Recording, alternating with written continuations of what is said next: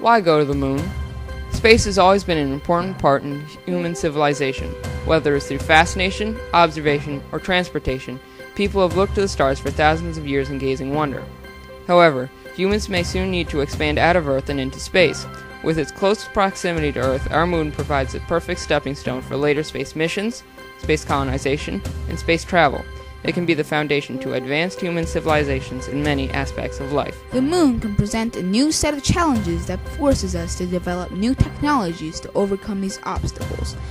Technology used to accomplish lunar exploration can be used in future space missions and on Earth. Creating a new space colony can be beneficial to human civilization.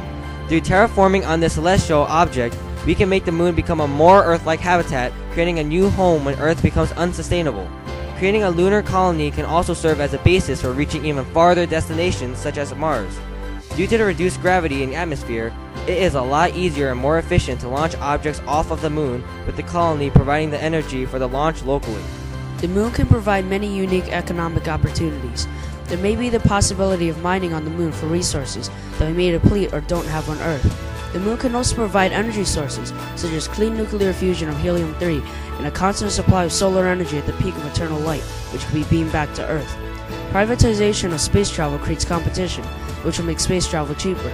With transport of cargo and people being more accessible and safer, it will create new industries, careers, and space tourism that may not currently exist. Focusing on the lunar exploration challenge, different countries will all have a common goal to work towards. To prevent problems from arising, the moon has been declared unclaimable under the 1967 Outer Space Treaty, so no nation can fight for the resources or land.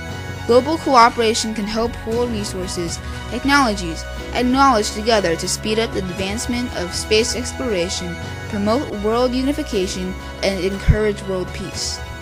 The last lunar frenzy in the 1960s created a large group of scientists and engineers, which propelled the advancement of our technology. With the Google X Prize, the spark will once again reignite and inspire a new generation of scientists, engineers, and entrepreneurs. The Google X Prize provides incentives for private industries to compete with each other and the government to create an affordable, reliable, and innovative transportation and communication technology to the moon. Going to the moon is the first step to bringing our civilization to space. As never before, space will play a huge part in deciding and directing the future of mankind, in terms of creating a new habitat, technology, economy, and political peace. How mankind approaches these lunar challenges in the future will define the later generations' legacy on Earth and in space.